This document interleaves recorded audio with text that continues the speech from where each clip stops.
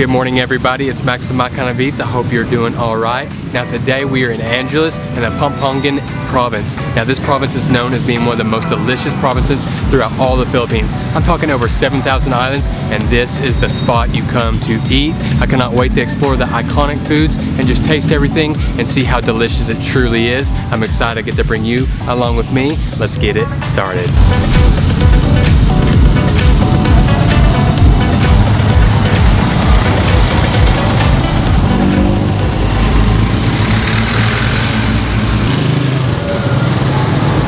I couldn't think of anywhere else to start this trip off other than Aling Lucing Sisig. Now they're barely getting open, but their sisig is ready to go. Man, you can really feel it when you come here. You see all the posters and awards they've won from years and years and years. You see the Anthony Bourdain quotes, and you can just see the excellence they've been doing for sisig years and years and years. Oh, now that is a beautiful sound, that sizzling. It's sizzling and bubbling so much. I had grease splatter up and get on my lens. I mean, the fragrance coming from this is just unreal.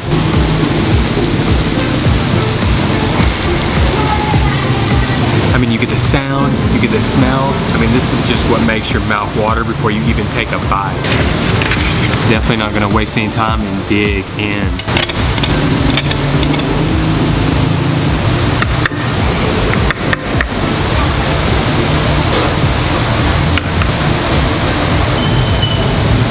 Oh, and look at this, the char at the bottom is absolutely gorgeous. Gonna get this with some rice. It's gonna season just a little bit with this little mixture of sauce I got here. Give me a nice uniform bite.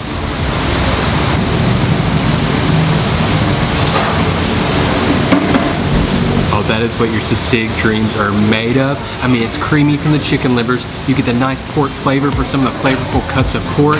You get the chewiness from like pieces like the ears. So there's so much texture going on. You get that char on it. So you get that high heat, the crunchiness, little bottoms you can little scrape up. And then you get the sourness from like a fruity calamansi sourness. Got the little red onion in there. Oh my.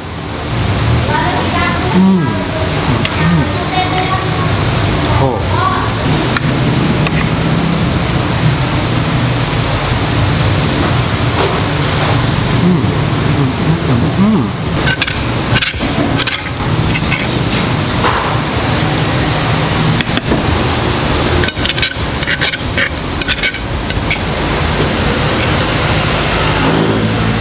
I can't believe how well this is seasoned. I mean, I'm just adding just a touch. I have this little vinegar and raw onion, a little sauce on the top.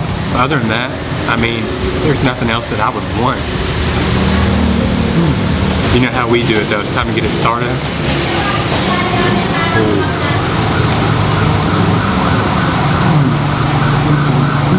This has to be one of the most fun pork meals I've ever eaten. I mean, it's greasy and charred from the bottom, that high heat skillet cast iron. You get the creaminess from like the chicken livers. You get the meaty pieces of pork for the flavor. You get some of the cartilaginous parts for the chew. And then you get that sauce on it. It's nice and sour. You get a chili. It's got spice. Ooh. I'm telling you, the kicker and what really saves this meal from being too much is the Filipino diet, their love for sour. The calamansi, the sourness really pulls back on the greasiness, cuts through it, and helps balance it out. I feel like I just had like this pork spiritual awakening. You know when you have something happen, you're just kind of awestruck? I mean, that's how I feel after eating that dish. I'm just so dumbfounded on how delicious and how good that was. I mean, I've been enlightened into the sisig world, and it is just a beautiful thing. Or I could just be in a food coma from eating all that sisig. I don't know. Alright, we're at the next restaurant. We're at Taldawa Kapampangan, which are doing two very signature Filipino dishes. A sinigang, which is a very sour soup, and then of course adobo. But they're doing them with protein sources that I don't think I'm going to get many opportunities to try. They're doing the sinigang actually with goat, and then they're doing a duck adobo. What's cool about this place, it's almost like you're walking into their backyard. You can kind of see it. It's very open space, just got a little rooftop.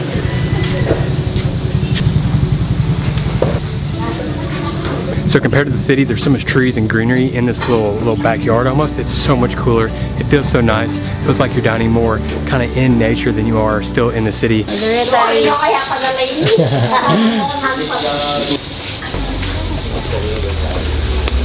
they're pressure cooking all these meats. It just got me thinking about how tender they're gonna be, plus all these spices and flavors I can smell. It's just got my mouth watering like crazy.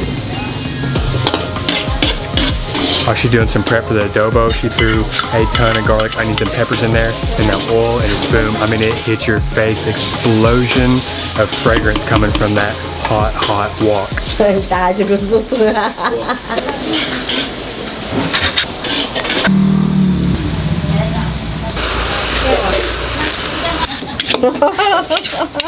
My idea from my brother. Now you see here, she's got the goat that's been pressure cooked and steamed to an absolute tender. She's taking it and she's putting it into the sinigang sour-based soup.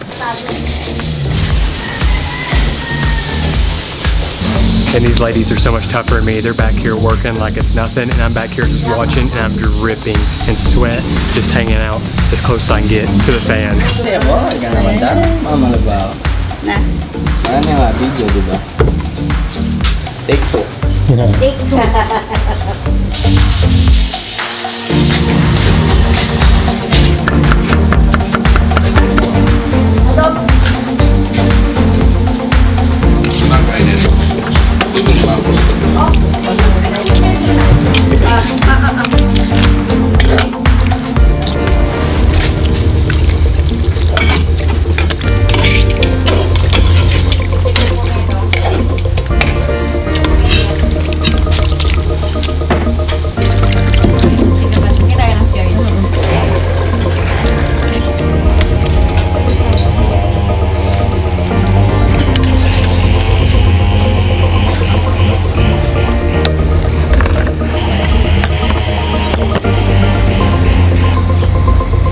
We have a Filipino feast here. I'm feeling like I'm back at home. I got the saw in the background, somebody cutting down some trees. I'm telling y'all, I'd much rather dine on this Filipino feast than I would cutting me some firewood. And look at this, if this isn't just a mother, grandmother, you're part of the family serving a rice, this is humongous.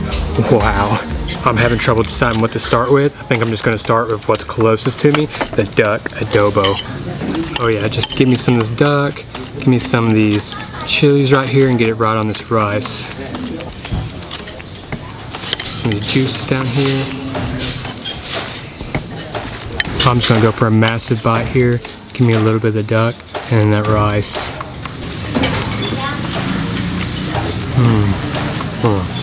All that pressure cooked duck meat, it's nice and it's just a little bit chewy, but as you chew it, it just becomes creamy. It's that darker meat, full of flavor. It's absorbed all the things they were cooking in. You get like a little bit of ginger, a little bit of spiciness.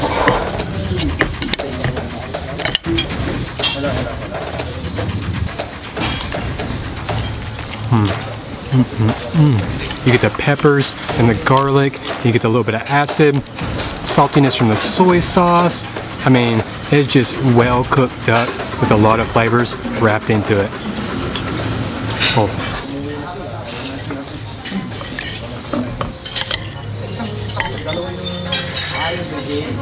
Alright, next up I want to try the goat caldereta. It's been that goat, it's been pressure cooked till tender. Throw in a potato, carrot, and tomato little mixture, cooked down until it gets a nice little thickness and oiliness in the sauce.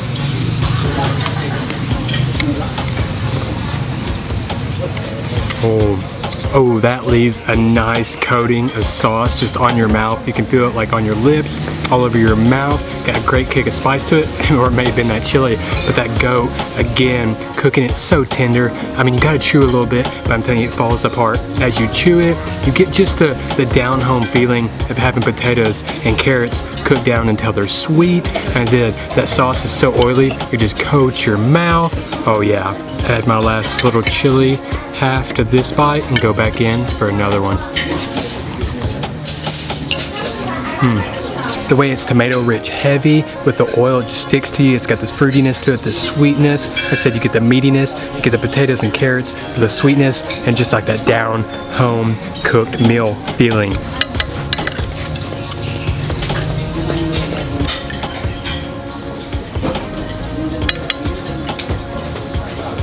Alright, last thing we got is one of my favorites, a sinigang, a Filipino sour soup, and they're cooking it with the goat here. And as I'm just transporting that goat, it's just falling apart. I mean, you just can't even keep it together. It's just shredding already and falling to pieces.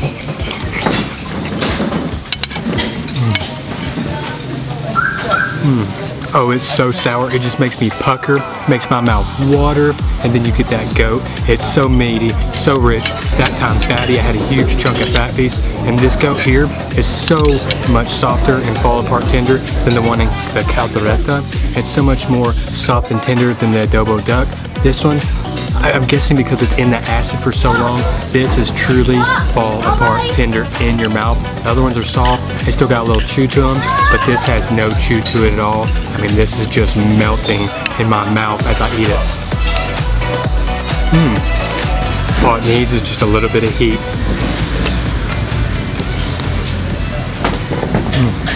Thank you so much for the amazing meals. It was incredible. I ate way too much. Thank you. Bye-bye. Oh, y'all doing some incredible meals here. Gotta get here and try those three. Now, the sinigang may be my favorite, but they all three were fantastic. All right, next place I want to go is kind of further off. It's all the way into Clark, so I've hopped in a Grab. We're gonna head that way and get there.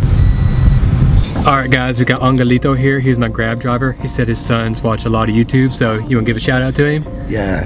Hi, John Michael Viano. I'm your father. Hello. Oh, that's funny. All right, man, thanks for the ride. All right, guys, let's get in here and eat.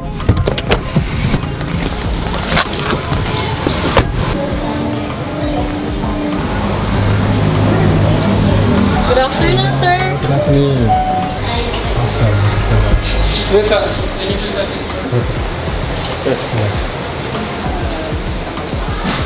Okay, so how I found out about this place is just from a friend, and apparently what I love about this place is not only the rustic feel you get to it, but everybody that works here is family, so that's pretty cool to me. I guess the reason I love it so much is because it just reminds me a little bit of my home. Maybe not as colorful, but just the amount of antiques, the amount of antique furniture, and the little decorations really reminds me a lot of kind of what I grew up in. All right, y'all, I'm finally getting to try a dish I wanted to try for so long, the Pindang Damulog. Now, that is terrible pronunciation, but what it is the caribou, or the domestic water buffalo of the Philippines, and then it is just kind of almost like fermented and cured in a sugar and vinegar mixture.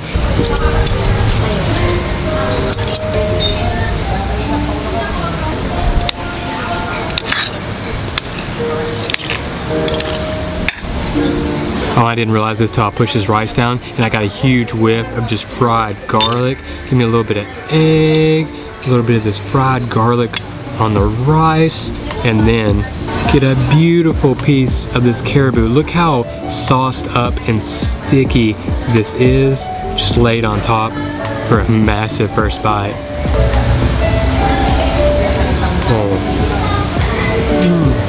Oh my gosh, that caribou meat, like, it is tender and fall apart, but it's dried out a little bit like a jerky. That is a crazy texture right there, because you think it's gonna be kind of hard like a beef jerky. It's got that little bit of dryness, but it's just fall apart. And then the flavor, I mean, it first hits you with a bunch of sugar, like a rock sugar, but then it just turns completely sour, takes over every other flavor you eat that with. You need the rice, you need the eggs to pull back, because that is strong. Oh yeah, I'm loving these flavors right there. The garlic with the rice, that little bit of egg yolk, and then just that water buffalo. Oh my gosh, that is a trio. So sugary, so sour, and then you gotta have the egg, gotta have the egg yolk. Makes it even creamier, but helps balance the flavor. That could easily be too much. You've gotta have some other components with it to pull back. Alright, y'all, so last place I've had my fill for food. It is time to get something sweet. Place you've got to go, hands down, Susie's Cuisine. And you can see in here is already packed. I'm about to weave my way in here and grab some little sweet treats.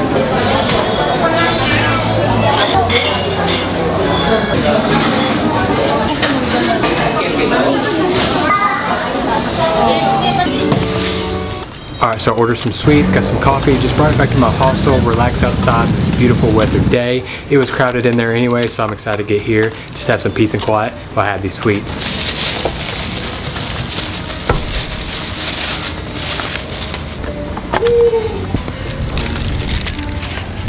Oh yeah, look at all the sweets I got right here. Look how gorgeous that is. That just looks ooey and gooey.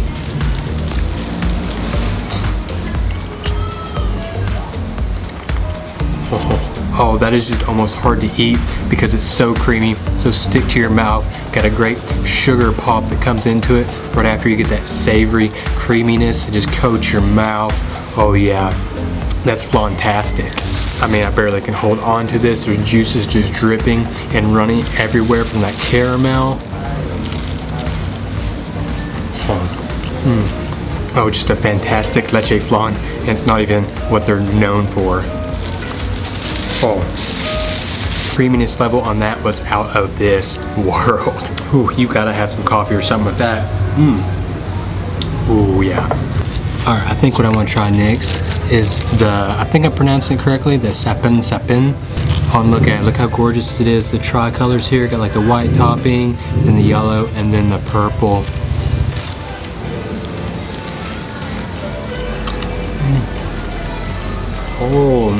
Oh, this is more like a rice, low glutinous dumpling, but then it's got a intense coconut flavor on the top. You almost get some of the coconut meat as well, as it's got that little bite and chew of coconut meat, but then it's got the ooey gooey texture of a rice dumpling. And then there's like a third thing, the yellow part, I don't know if it's almost like a little sugary, custardy as well. So you got the rice glutinous layer, which is the purple, the little custardy sugary layer, which is the yellow, and then like the young coconut meaty flavored topping. Oh wow, a lot's going on in there. I did not expect that. All right, I'm gonna save the tteokbokki for last. I'm gonna go with the karame ube. All right, I'm going hands in for this one because I know this one is an actual rice dumpling. See, I can kind of hold it, have no problem.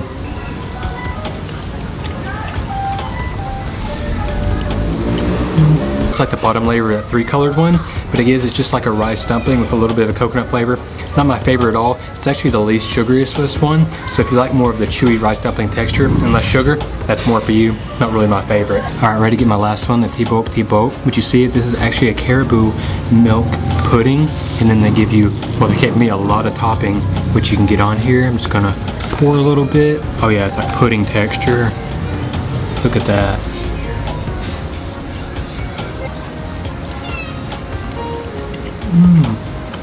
That is, that's like pudding-like at first, but it's got a little more creaminess, custard-like as well. It's not as gelatinous as I would say like a pudding is. It's got a little more of a creaminess to it, and that topping to it, it's almost like a caramelized, burnt, little glutinous, sticky rice. Gives you a nice little flavor. Got a little caramelized component to it as well, which is great because actual caribou milk pudding is actually very light, and then you get the topping. That's where the intense flavor comes from. Alright y'all, I'm going to get out of here, but before I do, I just want to say sorry from the bottom of my heart to the Filipino people, especially from the Kapampangan Province. I just did a terrible job pronouncing that at the beginning of the video, and I really butchered a lot of the food's names today, so I just want to say sorry. Hope you can forgive me. You know I love y'all, and I'm going to get better at it. I cannot wait to see y'all at the next video. So Max with My Kind of Beats. I'll see you later.